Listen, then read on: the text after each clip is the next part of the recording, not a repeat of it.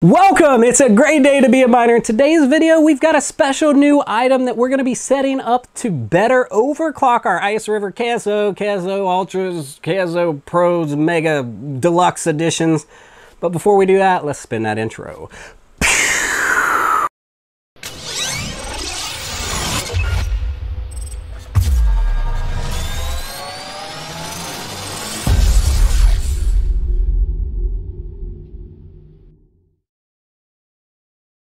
Today we have an exciting new item, and we're going to have to do a little build to make this thing work, but it's really going to be a nifty item. So what do I have here? What's in the box? This is a 150 amp high precision watt meter and power analyzer. So you're asking, what the heck is that, Altered? I hear you barking, big dog. Let's open it up and take a look.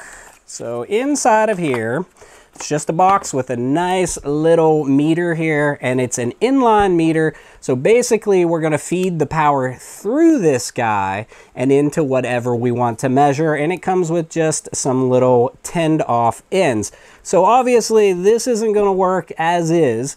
So we want to set this thing up with a barrel plug so that we could better monitor our amperage and our wattage used in our Ks0s, our Ks0 Ultra, and our Ks0 Pros, and Ks0 Pro Special Edition, and future Ks0 Super Ultra Mega Rare Deluxe Edition coming out in 2025. Yeah, we're going to keep your eyes peeled for that one. So we picked up a nice 5.5 millimeter barrel plug, and I actually picked this one up because we need a male and a female end, but it has an inline fuse, so I'll chop that off and I'll probably just keep the fuse as an extra for some other project, because I'm not going to use that inline fuse. But I am going to take both of these ends off. We're going to put it on this guy, and then what we'll do is, so our wall power, instead of going directly into our Ks0 Ultra, we'll plug it into the input side. Then from the output side, we'll plug into the Ks0 Ultra. The power will flow through this guy, and then it'll have a nice little blue LED display to tell us precisely how much amperage and how much wattage is being used, being ran into the device. So that will help us better understand while we're doing our overclocking and whatnot. So this is going to be a nifty little device and a fun little project. So first and foremost, we have to decide, do we want to just cut these off? We could just cut the ends off, and we could just go ahead and splice them together and put nice little connectors on each end. Or we could even open this guy up and see how these wires are soldered in, and maybe we run these wires directly in and solder them so that there's not a connector. I think that's what we're going to do, is we're going to open this guy up first. And before we do that, I'll make sure, let's put a picture of this thing up on the screen so you can see exactly what it looks like and what it looks like while it's hooked up. But yeah, let's open this guy up, see what it looks like inside, see how these wires are hooked in. If they're just soldered in and it's an easy solder, we'll probably just cut these ends, run it into the plastic housing, and solder it directly into the board. If it looks like a pain, or they maybe use a high temp solder, then we'll just simply use some connectors and crimp these ends on like so. So let's go ahead and open that up. Let's go. Okay, first, before we open this up, I want to give a disclaimer that if you do this setup and you melt your fingers or you toast your eyebrows off, that's on you. But I digress. If you do this safely, you do it right, you should be fine. So I've taken out the 4 screws, one on each corner of this guy, and we're going to open it up. Let's see what it looks like inside. Okay, so we've got a little board on top of a bigger board. We've got the 2 red right here, and underneath of the board we have the 2 black, and they're soldered directly in. I wonder if this mini board will pop up out. If it doesn't pop up out, it will be really hard to get to those wires. And it doesn't. So let me see. So there is a long line of pinouts right here, and these are all soldered. So the mini top board is soldered down to the larger bottom board with the display with this pinout. The wires run under the board. Hopefully you can see that right underneath of the board for the black, for the ground, the negatives. So to get under there to resolder, would be kind of a pain. So what we're going to do is I think we're going to leave it as is, and we're just going to use some nice connectors, and we'll cut and splice the wire. So let's put this back on, and then we'll go get some connectors, proper connectors, and get our good wire crimpers and our strippers, our wire strippers, so that we can put nice professional ends on this thing and not have to worry about any kind of electrocution. So let's go do it. All right, so we got us some supplies. However, this is 12 gauge wire, this is 12 gauge wire. So you should use, if you're using connectors, the yellow, so that it actually fits in there perfectly and you can crimp it properly. However, I could only find 2, so we're gonna do the positive wires, both with the yellow 12 gauge, and then we're gonna jam in the black, and we're gonna make them fit into the blue 14 gauge connector. Don't do what Donnie Don't does. That's not the proper way to do it, and I'm just doing it as a temporary, and then I'll replace them once I get some the yellow connectors. So then we're going to use our nice crimpers here. We'll crimp that. We've got these super handy wire strippers. These things are amazing. I'll make sure to put a link down in the description and show you how awesome these things are. Since I've got these, man, like wire stripping, this is the way to go. So let's go ahead and cut us off some ends. The first thing we're gonna do is we're gonna need some barrel ends. So we're gonna just chop this back about that far on each wire. There's the black, there's the red. Whoop, and there goes our connector. And then same thing on this side. And I'm not leaving a ton of wire, because more wire means that the more wire that you use, the more resistance and the more power you actually use. So you don't want to have just random lots of extra wire. All right, so let's show you how the wire stripper works. On the side here, it has a 16, 14, 12, 10 circles, and you just put the wire through, it grabs it, it pulls it, and it strips it all in one fell swoop. So I'm gonna put this into the 12, and I'm only gonna leave a little bit exposed like so. And then when I squeeze it, it's gonna grab, pop, and it just stripped that right off there. That is how it goes, man. That is the way to live. This is living. The old method, spinning around and around and trying to get it to come off there, and sometimes ripping the wire, that's for the cavemen, man. This is the way to do it. And there's the black one, and there's the red, and then I give it a little twist to make sure the wire is nice and neat. There's one end, and now we'll do the other end, same thing. Put it in there, put it into the 12 slot, just give enough exposed, and pop off the casing. There's the red. And here is the black. Again, I'll put links in the description for both of these tools. Both of these have been amazing for me, and I'm very glad that I've went out and bought these quite a while back, because they do make life way easier. So since I only have 2 yellows, and I should put a yellow on each, I'm gonna make sure that my red wire is used for the yellow. Now these are these wire fly crimpers, so they lock into place, they're ratcheting. So I'll squeeze to let them out, like so, and then they're color coded on the side. I don't know if it'll pick up the color coding up here. So I'm gonna put them into the yellow slot for the crimper. And then I'm gonna go clear up to the end, and then I'm just gonna simply squeeze down until it gets a really tight, secure crimp. And then 2-hand, and it kind of ratchets it down, and then let off.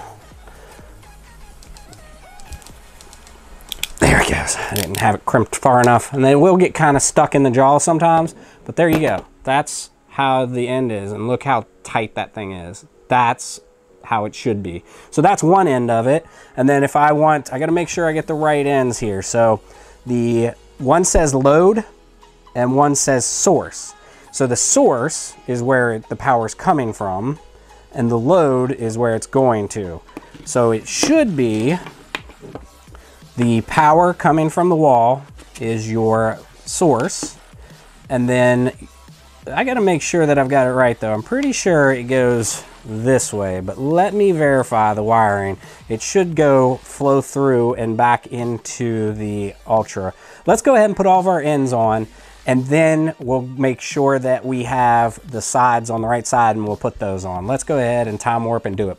Okay, so I've got my ends crimped on there, and yeah, I was right that your source is your power source where it's coming in. So then we're taking and using the female end for the barrel connector here, and then so the power will come from the wall, it'll go into this female end, it'll go into our source, it'll come back out to our load, which is our item, and then we'll connect it like that. So there is our plugs. We'll go ahead and start hooking these up. The harder will be these, trying to get these into the smaller connectors because that's not really what it's made for. I'm going to trim it back, get rid of the tend ends. Man, that sucker went flying. So yeah, I'm trimming back these ends, and they're 12 gauge as well, so I'm going to put them in the 12G, and then I'm going to strip them back. It wants to not strip that wire off there. There we go. Because that 10 in I didn't get completely, but there we go. I got that. Now let's do the next one. That one came right off. Let's trim just a little bit more off of this one, and then we'll twist our wire up. That should allow it to fit in the one that it shouldn't be in anyway. Just do some hard twisting here. It's going to be a tight one. Might have to trim back some of this wire too. So let's go ahead and do that. And you won't have to do all that if you actually use the right yellow connectors, like this one. It'll just thread in, and then we'll crimp it. I guess I can go ahead and do it first, just to show. And then we're just going to crimp tight until it clicks.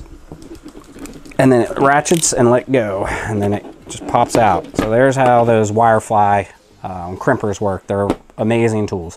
So there's our red. Now I just need to hook up my blue and then hook up the other side, and then we'll be about ready for testing. So let's go ahead and time warp and get that done. Go. Okay, so there is our finished product. Again, I had to strip these back. Don't use the blue connectors. This is 12 gauge wire. You should be using the yellow if you're going to make it exactly like this. And you could even do some electrical tape around these, but these are super secure connections, and I'm not afraid of those arcing or touching anything. So yeah, this is ready to go, and then I think we just need to go and actually plug it in and test it out and see if it's going to work. Let's go. All right, so here we have at the top shelf, we have two K0 Pros overclocked. We've got a Ultra not overclocked. Then we have on the bottom left or middle left, we have three K0 Pro Special Edition, all overclocked. And then below that, we have three of the Ultras not overclocked. So let's take our handy dandy meter here that we just made, and we're going to plug it in to one of our devices, and we're going to see how much power. And they are already monitored at the wall, so we'll compare it with the Wi-Fi outlet, and let's do it. All right, go ahead and cue up the 3 weeks later. 3 weeks later. Yeah, so what happened was we went ahead and had this thing set up. It's only been actually a few days, but we had this thing all set up, had our ends crimped on all nicely, and they were really well done and all professional looking, and then realized that I got the wrong barrel jack. This is the 5.5 millimeter, as the IceRiver Ks0s actually do take a 5.5 millimeter barrel, but the inside is a 2.1, and the Ks0s need a 2.5, 5.5 by 2.5. So yeah, I messed up. It wouldn't plug in, couldn't test it. Now I went and got some real nice new barrel connectors. The male ends are these really nice metal ones, and these are very similar to what the veteran miner uses on his cables, his connectors. Shout out to the veteran miner. If you haven't checked out those cables, they are brilliant. Go check them out. You can hook up your server power supply to your Ks0s. So yeah, these are the kind of barrel jacks he uses. That's the male end. And then for the female end, I bought these pigtails here, and it has a nice little jacket around the end. I'll put pictures, screenshots of all of these up on the screen, and of course links down in the description. And then went ahead and spliced the wires, soldered them in. These are actually connectors, but when I crimped them really hard, it had some metal exposed, so I went ahead and just wrapped them in electrical tape to be cautious. This side did not expose the metal. So there is my female end for my source, and then for my load, which will go out to the device, is the male end. So yeah, there, it's all set up. Now let's go test it out and see if it actually works. Fingers crossed, let's go. All right, take two, there it is. There is our male end, there's our meter, and then here is our female end right there. Hopefully that'll focus in, there we go. And now we're just gonna plug it into one of our IceRivers and let's see it work. Let's go. All right, so right off the bat, we've plugged the power source in and it is showing instantly, it's showing how many volts. We're at 19.9 point with no watts because we haven't actually plugged in the other end. So the only issue with this is the direction I have it in. I'm gonna have to almost turn it upside down to plug it in. I should have ran it over this way. Let's see if we can reroute this a little bit.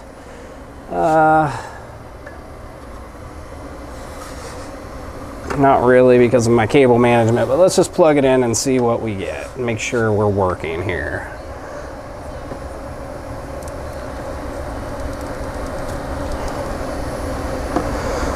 All right, we are in and functioning.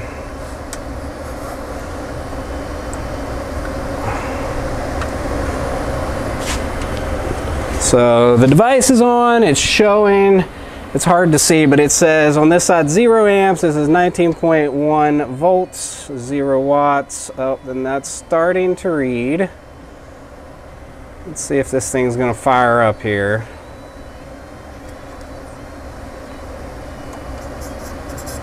Our fan is definitely spinning on the other side.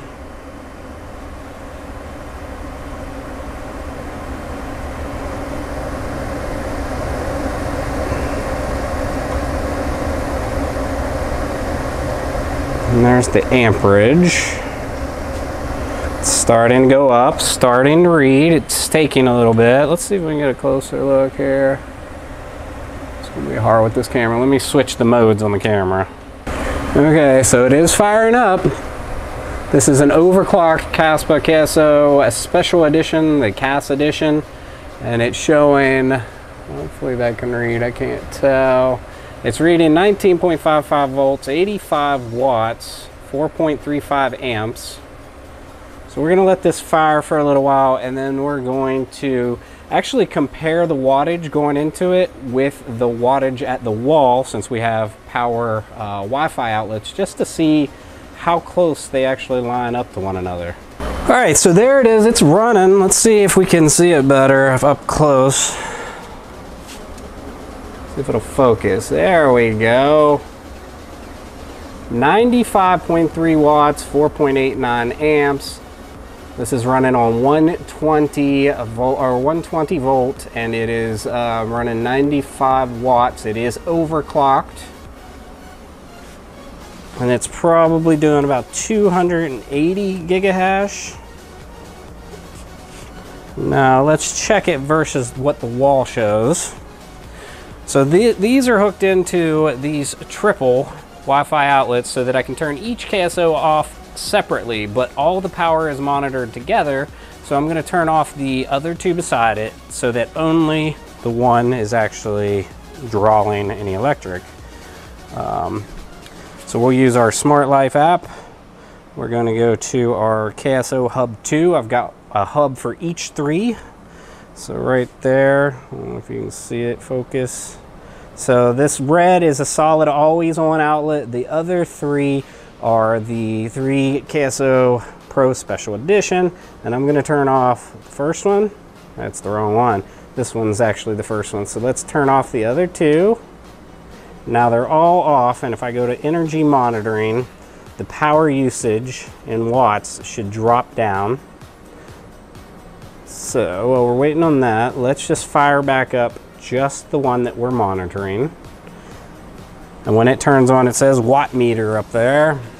Here's what it freshly looks like.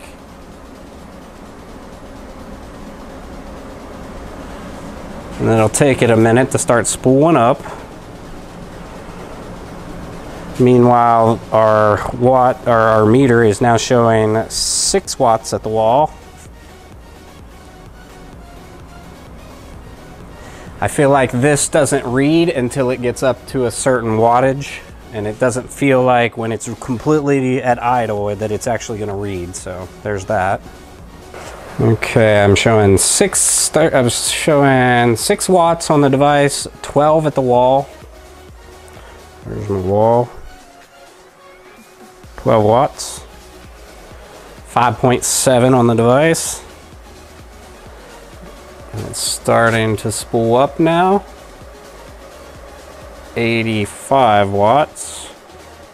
Okay, so we're finally all spooled up, and here is what's crazy interesting. So this is showing 95 watts. 95 watts, and that, in my opinion, is completely perfectly accurate. 95 watts, that's how much the device is using after overclocking. Now, at the wall, I'm using a very gross 130 watts at the wall for that one device. Now, there's a couple things that equates for that. Of course, the extra wire. As wire flows through, it's going to take extra, but the power supply, I have a feeling, is criminally inefficient. This generic laptop brick that I'm using that gets super hot is very inefficient. That's what's driving up the wattage. But either way, there is our finished device. It's working. It's a pretty thing. We can use it to verify while we're overclocking to see how much power the devices are actually using. We can easily unplug it from each side and then move it. So we've got our female end hiding back there and our male end plugged into there. And our power supply just goes right into the female. It runs through the meter and into the device, and it gives us a super accurate reading. It gives us the voltage and the amperage and the actual watts being used. So that's awesome.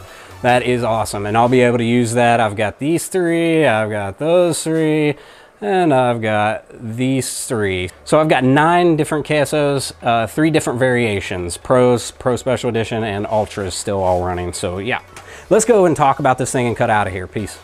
Well, there you have it. We got it all built up. It's working. It's pretty sweet. It really is nice. I wish I would have actually used the right connectors to start with, but hey, lesson learned. On our next one, we'll have a really good go around. I think I'll make a second one. I'll make sure to list all the supplies that I used down in the description.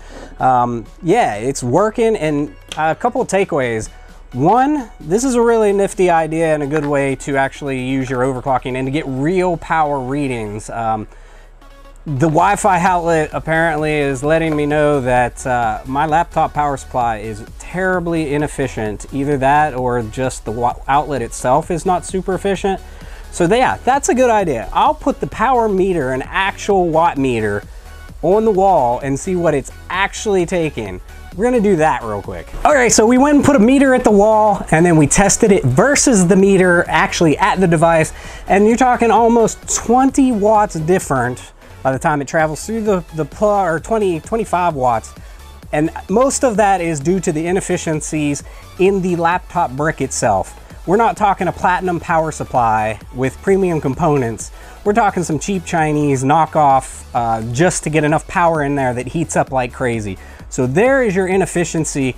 There is a big difference. And then it's actually 10 watts more at the Wi-Fi plug. So just an interesting thing to go through. Quick, but very, very important update that I want to post here before we actually put this video live. I have recently reached out to my man, the Veteran Miner, and he is going to start producing these types of meters along with some other additional goodies. And I got to tell you, if I knew he was going to able to make these, or he would make these, I might have just had him make them, because man, I had $62 in my build, not counting the additional tax on top of that. But then again, take that with a grain of salt, because that's $61.95 minus the errant plug fuses that I already bought. So that was minus another $12. So really it was about $49.95. And then of course that gives me all of these extra parts. So did I pay $50 for it? Maybe, maybe not.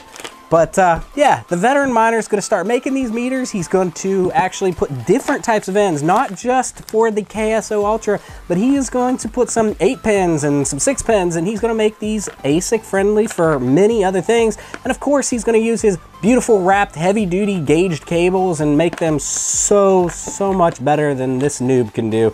So I just want to point that out there. If you are not the kind that want to waste 2 hours and you don't want to actually buy all these extra pieces and have these extra things laying around and you just want to have the device, well, stay tuned. I'll make sure to keep it posted whenever he does start bringing those out. So yeah, let's go ahead, back to the future. But yeah, there it is. We got it all set up. Again, we'll leave all the links for the pieces down in the description in case you want to build one of these. Reach out to me. Let me know if you have any questions or concerns. Make sure to comment down below. If you like the video, you know what to do. Smash that like button and subscribe for future content. Thanks for coming along and enjoy the ride. Psh.